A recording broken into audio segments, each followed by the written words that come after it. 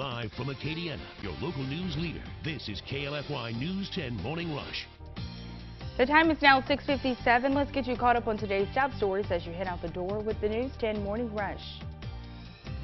In Opelousas, a family is speaking out after their three teenage boys were grazed by bullets during a drive-by shooting. Police are searching for a small red SUV in the incident. New Iberia police are searching for a suspect in a murder that happened Monday on Dark Valley.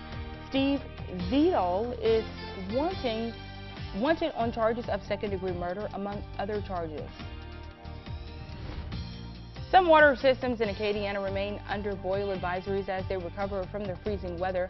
One LUS official hopes to see their advisory lifted in the next 24 hours. A fourplex in the Ildecan apartment complex was evacuated on Sunday due to a chemical smell. Scott Fire Chief Chad Sagne says people may still smell the odor of the fumes. However, the levels are no longer a danger.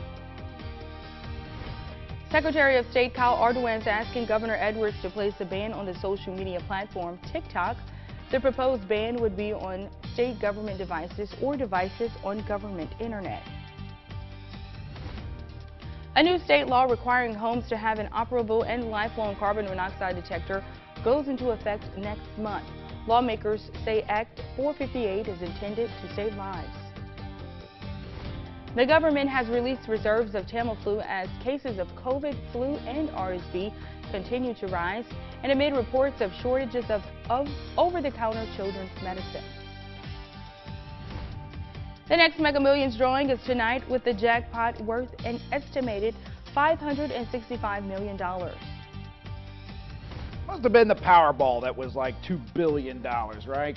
Just a few months ago. It seems like every other month now we got big lottery numbers. There's a look at the weather for today. Cold this morning, just a light freeze though. This is the last freeze we'll see for quite some time. And then for the afternoon, a lot of sunshine. Still a little chilly though. Temperatures mid-50s. I know you're looking forward to the warmer weather. That's tomorrow. We'll see a high around 70 on Wednesday.